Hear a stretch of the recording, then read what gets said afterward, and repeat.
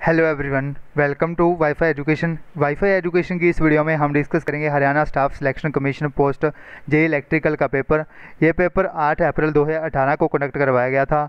इस वीडियो में हम जो भी इस पेपर में जीके के, रीजनिंग के, मैथ के, इंग्लिश के और हिंदी के क्वेश्चन आए थे, लगभग 50 क्वेश्चन आए थे, उनको डिस्कस करेंगे डिटेल में।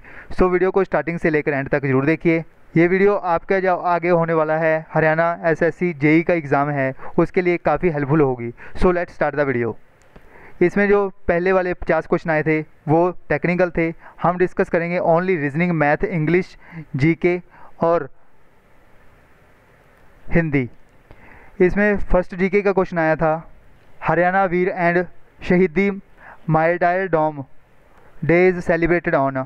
हरियाणा वीर एवं शहीदी दिवस कब मनाया जाता है? हरियाणा वीर एवं शहीदी दिवस मनाया जाता है 23 सितंबर को। इसका राइट आंसर है फर्स्ट ऑप्शन 23 सितंबर, 23 सितंबर। उसके बाद नेक्स्ट क्वेश्चन आया था, national research centre on equinox NRC is located in which district. National research centre on equinox किस ज़िले में स्थित है? नेशनल रिसर्च सेंटर है ये लोकेटेड है हिसार में। सो इसका राइट आंसर है हिसार जिला, फर्स्ट ऑप्शन। उसके बाद नेक्स्ट क्वेश्चन आया था, when did the Jat gadget newspaper start. Jat gazette अखबार कब शुरू हुआ? जाट गजट अखबार शुरू हुआ था 1916 में। इसका राइट आंसर है थर्ड ऑप्शन 1916। उसके बाद नेक्स्ट क्वेश्चन आया था, how many towns are there in Haryana. Haryana में कुल कितने कस्बे हैं? हरियाणा में टोटल कस्बे हैं 154। इसका राइट आंसर है सेकंड ऑप्शन 154। उसके बाद नेक्स्ट क्वेश्चन है, विच coach of Haryana was awarded Dronacharya award in 2016। Haryana के किस कोच को वर्ष 2016 में द्रोणाचार्य अवार्ड दिया गया है? ये द्रोणाचार्य अवार्ड दिया गया है महावीर सिंह फोगाट को। इसका राइट आंसर है सेकंड ऑप्शन महावीर सिंह फोगाट। उसके बाद नेक्स्ट क्वेश्चन है, which of the following pair is correct, sorry incorrect. निम्न में से कौन सा यो युग्म है सही सुमेलित नहीं है? इसका सही आंसर है फोर्थ ऑप्शन जोगेश्वर ब्रह्मा, जोगेश्वर ब्रह्मा। उसके बाद नेक्स्ट क्वेश्चन है 57th question, famous Indian chef Sanjeev Kapoor was born in which district of Haryana. प्रसिद्ध भारतीय शेफ संजीव कपूर का जन्म हरियाणा के किस जिले में हुआ था? शेफ संजीव कपूर का जन्म हुआ था अंबाला में। इसका राइट आंसर है थर्ड ऑप्शन अंबाला। उसके बाद नेक्स्ट क्वेश्चन है, highest point of Morni hills is known as. मोरनी पहाड़ी का उच्चतम बिंदु कहलाता है, मोरनी पहाड़ी का उच्चतम बिंदु कहलाता है करो पीक। इसका राइट आंसर है फर्स्ट ऑप्शन करो चोटी। उसके बाद नेक्स्ट क्वेश्चन है 59th question, which of the following sports person is famous as Nawab of Najafgarh. निम्नलिखित में से कौन सा खिलाड़ी नजफगढ़ का नवाब से नाम से जाना जाता है? नजफगढ़ का नवाब से जाना जाता है वीरेंद्र सहवाग। इसका राइट आंसर है फोर्थ ऑप्शन वीरेंद्र सहवाग। उसके बाद नेक्स्ट क्वेश्चन है 60th question, which of the following festivals is celebrated as राजा नाहर सिंह महल इन गुड़गांव। निम्न में से कौन सा त्यौहार गुड़गांव में राजा नाहर सिंह के महल में मनाया जाता है? ये फेस्टिवल है कार्तिक कल्चरल फेस्टिवल। इसका राइट आंसर है fourth option Kartik cultural festival. उसके बाद नेक्स्ट क्वेश्चन है, राव तुलाराम बिलोंग्ड टू। राव तुलाराम का संबंध है, राव तुलाराम का संबंध है रेवाड़ी से। रेवाड़ी एक शहर है हरियाणा में, वहाँ से बिलोंग करते हैं राव तुलाराम। इसका राइट आंसर है थर्ड ऑप्शन रेवाड़ी। उसके बाद नेक्स्ट क्वेश्चन है, which of the following city was established bye Firoz Shah Tughlaq. Firoz Shah Tughlaq ने कौन से शहर की स्थापना की थी? फिरोज शाह तुगलक ने स्थापना की थी हिसार शहर की। इसका राइट आंसर है सेकंड ऑप्शन हिसार। उसके बाद नेक्स्ट क्वेश्चन है 63rd question, who among the following had never served as governor of Haryana. निम्न में से कौन हरियाणा के राज्यपाल नहीं है?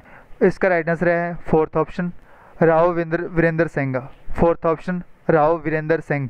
राव वीरेंद्र सिंह हरियाणा के गवर्नर नहीं रहे हैं।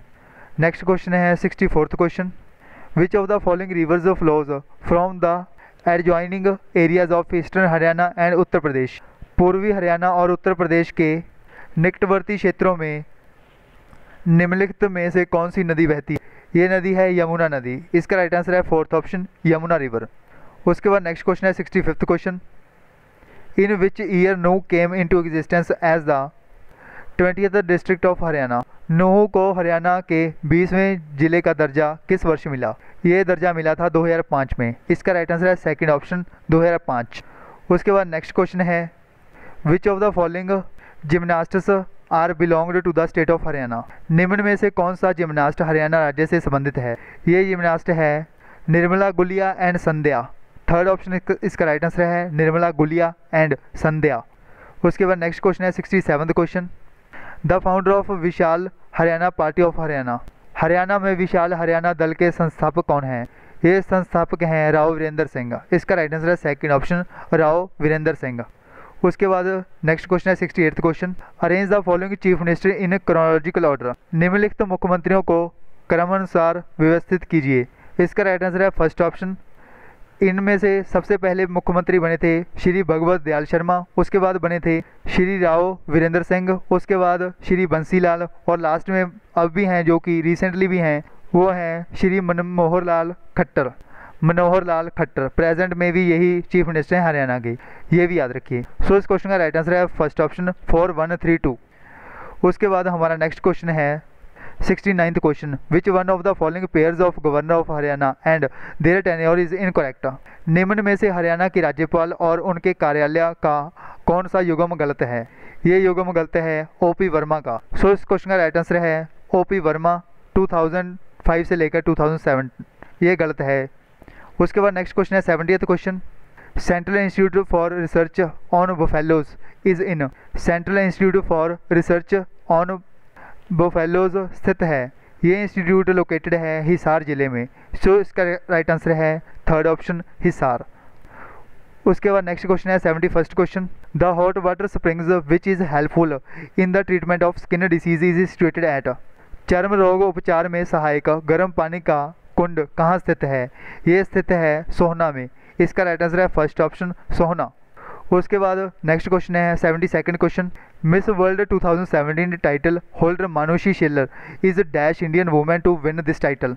मिस वर्ल्ड 2017 बनी मानुषी शेलर यह खिताब जीतने वाली भारत की डैश महिला है। ये भारत की महिला है 6th। इसका राइट आंसर है फर्स्ट ऑप्शन 6th। उसके बाद नेक्स्ट क्वेश्चन है हमारा 73rd question.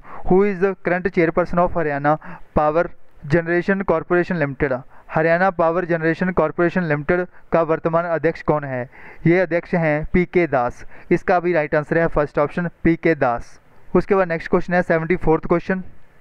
Supreme court had band the use of dirty pet coke and furnace oil in all the following state on 24 October effective from 1 November 2017 accept. Supreme court ने 24 अक्टूबर को निम्नलिखित में से सभी राज्यों में डर्टी पेट कोक और फर्नेज का उपयोग पर प्रतिबंध लगाया है। किस स्टेट को छोड़कर। ये प्रतिबंध नहीं लगा है मध्य प्रदेश में। सो इस क्वेश्चन का राइट आंसर है फर्स्ट ऑप्शन मध्य प्रदेश। उसके बाद नेक्स्ट क्वेश्चन है हमारा Firoz Shah Tughlaq had founded Hisar city in. Firoz Shah Tughlaq ने हिसार शहर की स्थापना कब की थी। ये स्थापना की थी 1354 में। सो इस क्वेश्चन का राइट आंसर है 1354 AD, थर्ड ऑप्शन। उसके बाद नेक्स्ट क्वेश्चन है 76 question. Who become Karnataka's first women police chief. Karnataka की पहली महिला पुलिस प्रमुख कौन बनी थी। ये फर्स्ट वुमेन पुलिस चीफ बनी थी। इनका नाम है नीलमणि एन राजू। इसका राइट आंसर है थर्ड ऑप्शन नीलमणि एन राजू। उसके बाद नेक्स्ट क्वेश्चन है 77th question. Which of the following is used in pencil. निम्न में से कौन सा उपयोग होता है पेंसिल बनाने में। पेंसिल बनाने में उपयोग होता है ग्रेफाइट। सो इस क्वेश्चन का राइट आंसर है सेकंड ऑप्शन ग्रेफाइट। उसके बाद नेक्स्ट क्वेश्चन है 78th question. The first English newspaper in India is. Bharat में पहला अंग्रेजी समाचार पत्र है। भारत में पहला इंग्लिश न्यूज़पेपर है Bengal gadget, the Bengal gadget. इसका राइट आंसर है second option the Bengal gadget. उसके बाद नेक्स्ट क्वेश्चन है 79th question. The state having the largest area of forest cover in India is. Bharat में सर्वाधिक वन आवृत क्षेत्र वाला राज्य कौन सा है। ये राज्य है Madhya Pradesh, MP। A option जो फर्स्ट ऑप्शन है ये सही है, मध्य प्रदेश। नेक्स्ट क्वेश्चन है 80th क्वेश्चन। ये रीजनिंग से आया था। Nilesh moved towards north. Nilesh सबसे पहले गया नॉर्थ की तरफ। उसके बाद उसने left turn Lee. He took left and then again left. उसने पहले एक टर्न ली लेफ्ट की तरफ और उसके बाद फिर लेफ्ट टर्न ली। उसके बाद turn to right and then finally turn to right. एक बार फिर उसने राइट लिया और उसके बाद एक राइट और लिया। इन्होंने पूछा है अब किस फेस में डायरेक्शन में फेस कर रहा है नीलेश। नीलेश अब यहाँ पर खड़ा है, उसका क्या फेस होगा, उसका नॉर्थ की तरफ फेस होगा। सो इस क्वेश्चन का राइट आंसर है first option north. Next question आया था एक सीरीज़ से, इन्होंने सीरीज़ गिवन है, इन्होंने पूछा है इस ब्लैंक में क्या आएगा। फर्स्ट देखते हैं हम लॉजिक क्या लगा है। फर्स्ट 1 है, 2 है, 3 है, 4 है, यानी कि इसके बाद क्या आएगा, 5 आएगा। पाँचों में है, चारों में है सॉरी। उसके बाद ई है, उसके बाद डी है, सी है, बी है, यानी कि इसके बाद आएगा ए। दो ऑप्शन तो वैसे ही एलिमिनेट हो गए, फर्स्ट और फोर्थ। फर्स्ट और फोर्थ में ए है ही नहीं, यानी कि ये तो आंसर कभी हो ही नहीं सकते हमारा। उसके बाद यहाँ पर हमारा 9 है, यहाँ पर 8 है, 7 है यहाँ पर, और उसके बाद यहाँ पर 6 है। उसके बाद एक क्या आएगा, 5 आएगा। यानी कि ऐसा ऑप्शन कौन सा है जिसमें 2 5 आ रहे हों, ऐसा ऑप्शन एक ही है, थर्ड ऑप्शन है जो। सो इस क्वेश्चन का राइट आंसर भी क्या बन गया हमारा, थर्ड ऑप्शन 55A7। उसके बाद नेक्स्ट क्वेश्चन है 82nd question. Choose the one which is different from the rest. उसको चुनो जो शेष से भिन्न है। इसमें भिन्न है स्नो वाइट, स्नो वाइट। इसका राइट आंसर है हमारा फर्स्ट ऑप्शन स्नो वाइट। उसके बाद नेक्स्ट क्वेश्चन आया था एक कोडिंग डिकोडिंग से, वो देखते हैं क्या कहता है। बायोलॉजी, बायोलॉजी को क्या लिखा जाता है, 1 2 3 4 3 6 7। उसका कोड दिया है बायोलॉजी का। इन्होंने पूछा है गूगली का क्या कोड होगा। सबसे पहले तो यहाँ पर देखिए जी का कोड क्या है, जी का कोड है 6, यानी कि यहाँ पर 6 होगा जी का कोड। 6 सभी में है, ठीक है, कोई भी ऑप्शन एलिमिनेट नहीं हुआ। उसके बाद ओ का कोड देखिए क्या है, ओ का कोड 3 है। 3 कोड देखिए, यानी कि हमारे पास 2 3 आने चाहिए। 2 3 किस में है, इसमें है, इसमें नहीं है, ये एलिमिनेट हो गया। थर्ड और सेकंड ऑप्शन एलिमिनेट हो गए। उसके बाद 2 ऑप्शन ही ऐसे बचे हमारे पास। और उसके बाद हमें जी का अगेन कोड पता है, 6 आएगा। उसके बाद 6, इसमें 2 6 नहीं है, तो हमारा आंसर ही क्या बन गया, फोर्थ ऑप्शन 6 3 3 6 4 7। ये होगा गूगली का कोड। उसके बाद नेक्स्ट क्वेश्चन है 84th question. Is the triangle with sides 3 centimetre 4 centimetre and 5 centimetre are right angle triangle. एक त्रिभुज की भुजाएं 3 सेंटीमीटर 4 सेंटीमीटर 5 सेंटीमीटर हैं, तो क्या वह समकोण त्रिभुज है। ये बिल्कुल सही स्टेटमेंट है, क्योंकि राइट एंगल ट्रायंगल की एक प्रॉपर्टी होती है perpendicular square is equal to height square plus base square. यानी कि एक प्रॉपर्टी होती है जो ये अगर आपकी स्टेटमेंट में फॉलो करती है तो आपकी जो स्टेटमेंट गिवन है वो सही है। यहाँ पर देखिए क्वेश्चन में क्या कहा है, 3 सेंटीमीटर है, एक 4 सेंटीमीटर है और एक साइड है 5 सेंटीमीटर। आप 3 का स्क्वायर कीजिए, 4 का स्क्वायर कीजिए और दोनों को ऐड कीजिए, यानी कि 9 + 16 का कितना हो जाएगा, 25, 5 के इक्वल आएगा। अगर आपकी ये प्रॉपर्टी वैलिड होती है तो आपकी 100% स्टेटमेंट सही होगी। सो इस क्वेश्चन का राइट आंसर है हमारा फर्स्ट ऑप्शन यस, ये एक राइट एंगल ट्रायंगल है। उसके बाद नेक्स्ट क्वेश्चन है इवेल्युएट 6 × ब्रैकेट 5 + 4। ये तो मुझे बताने की ज़रूरत नहीं है, बिल्कुल इजी क्वेश्चन है। 5 + 4 9, 9 × 6 करेंगे 54 आ जाएगा आपका आंसर। फर्स्ट ऑप्शन इसका राइट आंसर रहेगा। उसके बाद नेक्स्ट क्वेश्चन है how many diagonals does square have. वर्गकार में कितने विकर्ण होते हैं। यहाँ डायग्राम में देखिए कितने विकर्ण हैं, एक तो ये वाला हो गया, एक ये वाला हो गया, यानी कि 2 ही बन सकते हैं, इससे ज़्यादा नहीं बन सकते एक स्क्वायर में। सो हमारा राइट आंसर क्या हो गया, फर्स्ट ऑप्शन 2।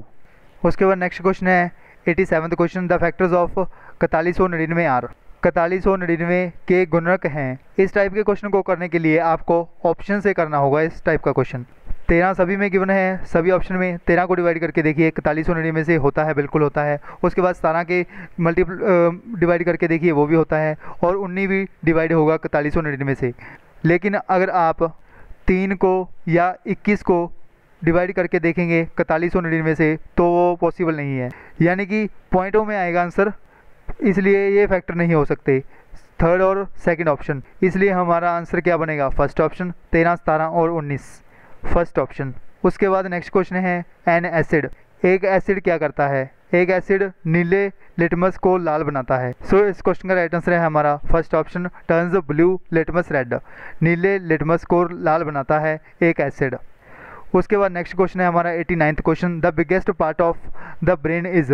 मस्तिष्क का सबसे बड़ा भाग है, ब्रेन का सबसे बड़ा भाग है सेरेब्रम। सो इस क्वेश्चन का राइट आंसर है हमारा सेकंड ऑप्शन सेरेब्रम। उसके बाद नेक्स्ट क्वेश्चन है 90th question. On covering half portion of a lens with the black sheet. एक काली शीट के द्वारा लेंस के आधे भाग को ढकने से क्या होता है, ये एक इमेज बन जाती है। सो इस क्वेश्चन का राइट आंसर है हमारा second option full image of reduced brightness is formed. कम चमक की पूरी छवि बनाती है, कम चमक की पूरी छवि बनती है। सेकंड ऑप्शन है हमारा इस क्वेश्चन का राइट आंसर। उसके बाद हमारा नेक्स्ट क्वेश्चन है 91st क्वेश्चन। इंग्लिश के क्वेश्चन स्टार्ट हो गए। 91st क्वेश्चन है हमारा supply suitable article. Article fill करना है इस क्वेश्चन में हमें। I saw dash old European yesterday. जब भी कोई वॉवल यूज़ हुआ हो उसके आगे हम एन यूज़ करते हैं। यहाँ पर ओल्ड यूज़ हुआ है, ओ एक वॉवल है, इसलिए हमारा क्वेश्चन का राइट आंसर होगा एन। सेकंड ऑप्शन इसका राइट आंसर होगा। उसके बाद नेक्स्ट क्वेश्चन है हमारा, यहाँ पर हमें फिल करनी है preposition. We had lunch dash the school. इसमें सही प्रेपोजिशन फिल होगी आफ्टर। इसका राइट आंसर है हमारा फर्स्ट ऑप्शन आफ्टर। उसके बाद नेक्स्ट क्वेश्चन है 93rd question. Give one word substitution. One word substitution हमने चुनना है इसमें से। क्वेश्चन है dash is a fear of dogs. जब कुत्ते से डर लगने लगता है उस कंडीशन को क्या कहते हैं? उसको कहते हैं काइनोफोबिया। सो इस क्वेश्चन का राइट आंसर है काइनोफोबिया। एक होता है हाइड्रोफोबिया, जब पानी से डर लगता है तो उसको आई थिंक कहते हैं हाइड्रोफोबिया, ये भी याद रखिए। सो इस क्वेश्चन का राइट आंसर है हमारा फोर्थ ऑप्शन काइनोफोबिया।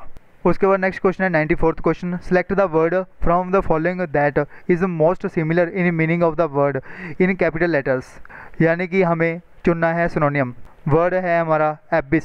एबिस का अर्थ होता है किसी डेप्थ में जाना, किसी डूंघाई में जाना, काफ़ी डूंघाई में जाना, उसके लिए हम वर्ड यूज़ करते हैं एबिस। सो यहाँ हमारा ऑप्शन सही है, इसके लिए सिनोनियम डेप्थ, सेकंड ऑप्शन। उसके बाद नेक्स्ट क्वेश्चन है select the word from the following that is opposite. यानी कि यहाँ पर हमने चुनना है एंटोनियम। वर्ड है हमारा एंजेलिक। एंजेलिक का अर्थ होता है दिव्य, दिव्य, और इसके लिए हमारा ऑपोजिट वर्ड है डायबोलिकल। डायबोलिकल हम वर्ड यूज़ कर लेते हैं किसी राक्षस के लिए, किसी दोषपूर्ण के लिए। इसके लिए हमारा जो एंटोनियम बनता है ये सही बनेगा डायबोलिकल, क्योंकि एंजेलिक का अर्थ होता है एक दिव्य संत टाइप के जो लोग होते हैं दिव्य होते हैं, बट हम डायबोलिकल यूज़ करते हैं एक राक्षस के लिए। सो इस क्वेश्चन का राइट आंसर है थर्ड ऑप्शन। उसके बाद नेक्स्ट क्वेश्चन है 96 क्वेश्चन। निम्न में से कौन सा कर्मधारय समास का उदाहरण है? कर्मधारय समास का उदाहरण है प्रदनात्मक। सो इस क्वेश्चन का राइट आंसर है हमारा सेकंड ऑप्शन प्रदनात्मक। उसके बाद नेक्स्ट क्वेश्चन है 97th क्वेश्चन। वाक प्लस ईश की संधि है। जब हम वाक प्लस ईश को मिला दें तो क्या बनता है? ये वर्ड बनता है वागीश। सो इस क्वेश्चन का राइट आंसर है हमारा सेकंड ऑप्शन वागीश। उसके बाद नेक्स्ट क्वेश्चन है गाल बजाना मुहावरे का सही अर्थ क्या है? गाल बजाना मुहावरे का सही अर्थ है डींग हाँकना। सो इस क्वेश्चन का राइट आंसर है हमारा फोर्थ ऑप्शन डींग हाँकना, हाँकना। उसके बाद नेक्स्ट क्वेश्चन है 99th क्वेश्चन। नेक्स्ट क्वेश्चन है पैर में सिर मस्तक तक वाक्यांश के लिए एक शब्द है। पैर से सिर तक एक वाक्य यूज़ करते हैं, वाक्यांश बोलते हैं जिसे, वो कौन सा वाक्यांश है? इसके लिए हम वर्ड यूज़ करते हैं अपाद मस्तक। इसका राइट आंसर है हमारा फर्स्ट ऑप्शन अपाद मस्तक। उसके बाद नेक्स्ट क्वेश्चन है हमारा लास्ट क्वेश्चन 100th क्वेश्चन। बैठक शब्द में कौन सा प्रत्यय लगा है? बैठक शब्द में प्रत्यय लगा है क, जो लास्ट में लगा हुआ है क, ये है प्रत्यय, इसलिए हमारा राइट आंसर है फर्स्ट ऑप्शन क। सो ये था हरियाणा जेई का पेपर जो हमने डिटेल में डिस्कस किया। लगभग हमने 50 क्वेश्चन डिस्कस किए हैं इस वीडियो में। अगर आप चाहते हैं मैं इसका पेपर मैकेनिकल का भी इस टाइप के और भी वीडियो बनाऊं तो आप कमेंट में लिख के ज़रूर बताएं।